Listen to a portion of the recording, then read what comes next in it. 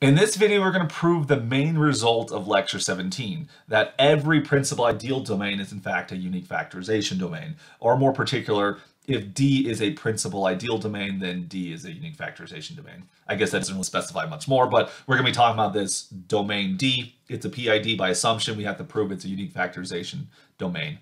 Now, of course, to be a unique factorization domain, there's sort of two things have to happen. First of all, of course, it does have to be an integral domain in the first place, but that's a non-issue for a principal ideal domain because both of those definitions assume the ring in question is an integral domain. So then the idea comes with unique factorization, which really unique factorization breaks up into two parts as well. So to have unique factorization, first of all, you have to have factorization. Every non-zero, non-unit element has a factorization of irreducibles. That's the first part. So there's an existence statement of factorization. But then the unique part says that two different factorizations of the same element are really equivalent to each other with regard to equivalence of factorization. So they're not really different factorizations, you know, up to relabel or up to order of factors, associates of irreducibles and things like that. So that's how we're going to proceed forward. We're going to first prove that if you take a non-zero, non-unit element of a ring, we're going to call, in our PID, of course, we're going to call that element A, it belongs to D. If we take a non-zero, non-unit element A, we have to first prove it has a factorization consisting of irreducible elements. Then we're going to prove that that same element A has a unique factorization, that two different factorizations are actually the same thing. So let's take this element A. So the first thing that we're going to claim here is that A has an irreducible factor. Clearly, to have an irreducible factorization, you need to have all of these different irreducible factors, but does it even have one? Okay, that's a very important concept. So that's the first claim we're going to prove here. So if A was an irreducible, it would be a factor of itself, because you could just factor A as 1 times A, so we'd be done. So we can assume that A is in fact it's a reducible element, therefore it has a factorization, factor A into A1 times B1, where neither A1 nor B1 was a unit, okay? And so what that then means, because of this factorization, the principal ideal generated by A is contained inside the principal ideal generated by A1, and this containment must be proper, all right? Since B1 is not an associate, well, let's say it this way, since A1 is not a unit, that means B1 can't be an associate of A, but it also goes the other way around. Since B1 is not a unit, A1 is not an associate. So we know that this ideal is not equal to this ideal because principal ideals are equal to each other if and only if the two generating elements are associates of each other. So we have a proper containment. We also know that this is not the whole domain because A1 itself is not a unit. All right. Now, if A1 was a irreducible element, we would be done. So let's suppose that A1 is not irreducible. So it also has a factorization, since it's a reducible element, into a product of A2 and B2, where again, we can assume that A2 and B2 are not units. Let me bring the words up here. And by similar reasoning, this tells us that the principal ideal generated by 1 is properly contained in the principal ideal generated by A2. Because again, A2 is not an associate of A1. And again, this is not the whole domain itself because A2 is not a unit. So if A2 was an irreducible element, then we could stop because that's then an irreducible factor of A by transitivity of factorization here.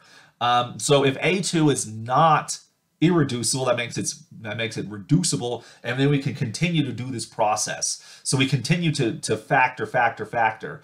So we take a factor of A, call it A1, then we take a factor of A2, a factor of A1, which we call A2, then we can take a factor of A2, call it A3. And if these elements are continuously not being irreducible, that is, the reducible elements, then we have an ascending chain of ideals. But at each step, this containment grows properly.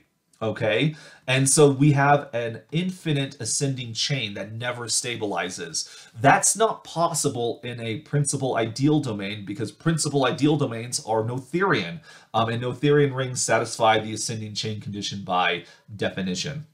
Therefore, that tells us that at some point this process has to stabilize. There actually is one of these factors, some an, that's in fact irreducible, excuse me. It's going to be irreducible, and we're commutative and everything. So what we're going to have here is that a factors as an, and then we have, of course, have all these b's floating around here, b1, b2, all the way up to bn, like so. And put those together, we do have a factorization where an is irreducible. Going forward, we're going to call this element p1.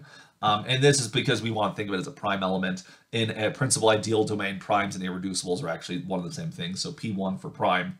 And so this proves that A does in fact have an irreducible factor. Now, I wanted to make a comment before we go on here. We didn't really use the fact that the ring D was a principal ideal domain. We just argued that it was a Noetherian domain. So in this situation, a Noetherian domain implies you have irreducible factors. Not necessarily an irreducible factorization, but every non-zero, non-unit element had an irreducible factor because of the ascending chain condition, which a PID does satisfy. But more broadly, a Noetherian ring a Noetherian domain would have the property that every non-zero, non-unit element has a irreducible factor. Okay, so we then able to factor A using P1, which is irreducible, and C1. Now, if C1 was a unit, we would be done because then this would be an irreducible factorization, because that actually would imply that A itself was irreducible. If you're an associate of an irreducible element, you yourself are irreducible. All right, so let's assume that C is not a unit. If C was itself a irreducible element, then A would be a product of two irreducibles, so we would be done. So we then might want to consider what happens if C is a reducible element. Well, if C1 is reducible, even if it's irreducible, that's fine. If it's reducible, you at least have an irreducible factor by the previous claim. So because C1 is not a unit, it's also not zero, because that would imply A was zero. C1 has an irreducible factor, call it P2. So that C1 factors like this. And so we don't even have to consider whether C1 is itself irreducible, because it could be that C1 and P2 are actually the same element and C2 is 1. That's a possibility. But that then changes the factorization of A to be A equals P1 times P2 times C2, for which P1 and P2 are known to be irreducibles. Well, is C2 a unit? If C2 were a unit, then this would be an irreducible factorization of A, because P2 times C2 would be, well, which is of course equal to C1, would have been irreducible in that situation. So if C2 is not a unit, then we can continue this process. But does this process ever stop? The answer has got to be yes, because as we look at this chain that we've created, the ideal generated by A is contained inside the ideal generated by C1, which is then contained in the ideal generated by C2, which is then contained in the ideal generated by C3. And so every time that C is not a unit, this ideal grows. And we get a bigger one and a bigger one and a bigger one. And so if C never becomes a unit, then we have an infinite ascending chain that never stabilizes, which contradicts the ascending chain condition, which again, principal ideal domains satisfy the ascending chain condition because they're Noetherian. So what this means is eventually this ideal is going to stabilize. And at that moment of stabilization, the number C had to in fact be a unit. In which case, then a unit times an irreducible is still an irreducible. And so we then get this factorization into irreducible elements. A equals P1 times P2 all the way up to PR, where R was the step where this process terminated with this ascending chain. All right, so this then shows that A has a prime factorization. A does have a factorization inside of a has a factorization into irreducible elements. So again, highlighting what we saw here, we haven't really used the fact that our ring is a principal ideal domain, except that a principal ideal domain is Noetherian. So if you have a Noetherian domain, I want you to be aware that a Noetherian domain implies the existence of prime factorizations. Although in a general domain, we don't necessarily know that irreducibles are always prime, so we should call it an irreducible factorization in that situation. So you can see, of course, the use we have of the ascending chain condition that principal ideals have. The ascending chain condition gives us that we have these prime factorizations for every non-zero non-unit element. So what about the uniqueness of factorization? So we know that PIDs, like every Noetherian domain, have irreducible factorizations. Why are they unique? So the uniqueness of factorizations, where we're going to see where the principal ideal component comes out here. Suppose we have A still, which is a non-zero non-unit element, and let's say it has two distinct factorizations into irreducible elements. One of them is P1 times P2 all the way to PR. Another one is Q1 times Q2 all the way to QS. And each of the PIs and the QJs are irreducible elements inside of the domain D. And for the loss of generality, or without the loss of generality, let's assume that R is less than or equal to S. We're going to prove that R equals S and that there's the one-to-one correspondence between the irreducibles, that these are actually associates of each other. All right, so how are we going to do that? Well, if you take the first irreducible factor, P1, in the first factorization of A, well, because A can be factored using these P's, that means P1 divides A. But A is also equal to the factorization Q1 times Q2 all the way up to QS.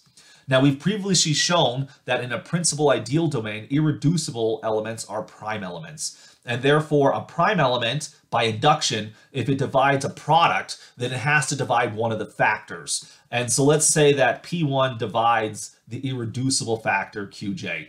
One of those, it has to divide one of those by, basically because prime elements by definition are those elements that satisfy Euclid's lemma. It has to divide one of the factors.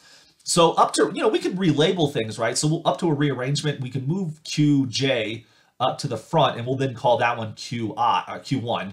And then the previous Q1, we can call that now QJ, whatever. Just relabel things. We can assume that P1 actually divides Q1, and that therefore will make them associates, because Q1 itself is an irreducible element. And so if we have a factorization here, Q1 equals P1 times something B, we'll call B1. These have to be associates because P1 and Q1 are both irreducibles of each other. So that's the first one. So up to a unit, I guess I noticed down below I called that unit U1 for unit there. So if you have that, you can then replace the Q1 on the Q factorization with P1 times U1. You can cancel out the P's. Since we are in a domain, we have the cancellation principle. So then our factorization reduces down to this. These two things equal each other, where again, U1 is some unit here. But then the same principle happens as well. Q2 divides this factorization, therefore it has to divide this factorization. So because irreducibles are prime elements, then that means P2 divides one of the elements QJ. Without the loss of generality, we can assume that P2 divides Q2, so that Q2 factors as P2 times some unit U2, and so then we can cancel P2 from both sides. We end up with P3 times a bunch of irreducibles up to PR. We then have U1, U2, which as U1 and U2 are both units, their product is a unit. We then have Q3 all the way up to QS, like so. And then we can keep on repeating this process, constantly canceling out all of the irreducibles in this factorization, all the PIs, canceling out with some QJ, until we eventually get the following here, that 1 on the left-hand side, because we cancel out all of the irreducible elements PI, is then equal to the following, which of course U1 all the way up to UR, that product is a unit because each of those U's is a unit. But then we also have these elements right here. But wait a second, if you take the product of QR plus 1 up to QS, if you multiply that by U1 up to UR, that equals 1. This tells us that the product QR plus 1 up to QS that product is a unit. And each of the individual factors in that would have to be units themselves, which means they weren't irreducibles. That would be a contradiction. That contradiction only happens if S is strictly larger than R. So we would have to conclude that S is in fact equal to R. We have the exact same number of irreducibles in the two factorizations. And this cancellation process we did earlier then determines the one-to-one correspondence between the irreducible factors Pi with the irreducible factors Qj. And this one-to-one correspondence was always an association correspondence. And so up to reordering and up to association, it turns out these two prime factorizations were in fact unique. This then proves that every principal ideal domain is a unique factorization domain. And if we summarize, we did prove that every Noetherian domain will have irreducible factorizations, but without the principal ideal assumption, we can't actually prove that a Noetherian domain is necessarily going to be a unique factorization domain. In fact, there exist counterexamples to the contrary, which we can have a Noetherian domain that is not unique factorization domain. Of course, our favorite example is going to be z adjoined the square root of -3. We know this thing is not a unique factorization domain, but as we mentioned earlier, this is in fact a Noetherian domain. So in a Noetherian domain, you have irreducible factorizations, but they're not necessarily unique. In a principal ideal domain, those factorizations are in fact unique, which is what makes it a UFD.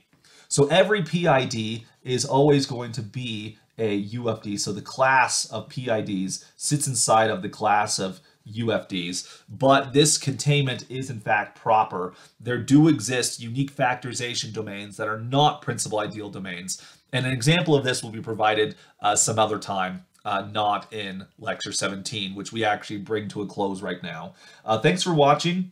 Like these videos if you learned anything about principal ideal domains. Subscribe to the channel to see more videos like this in the future, and post any questions you have in the comments below, and I'll be glad to answer them when I can. Bye.